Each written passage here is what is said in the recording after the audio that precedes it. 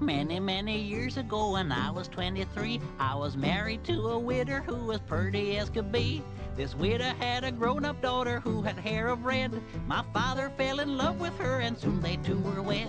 This made my dad my son-in-law and changed my very life. For my daughter was my mother, 'cause she was my father's wife.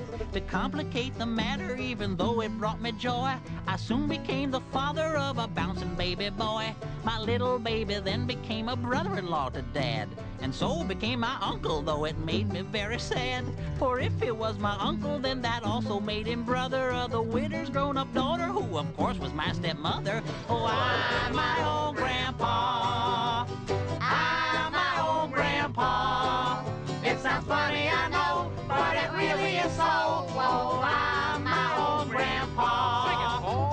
Father's wife then had a son who kept them on the run, and he became my grandchild, for he was my daughter's son. My wife is now my mother's mother, and it makes me blue, because although she is my wife, she's my grandmother too. Oh, if my wife is my grandmother, then I'm her grandchild, and every time I think of it, it nearly drives me wild. For now I have become the strangest case you ever saw. As husband of my grandmother, I am my own grandpa. Oh, I'm my own grandpa.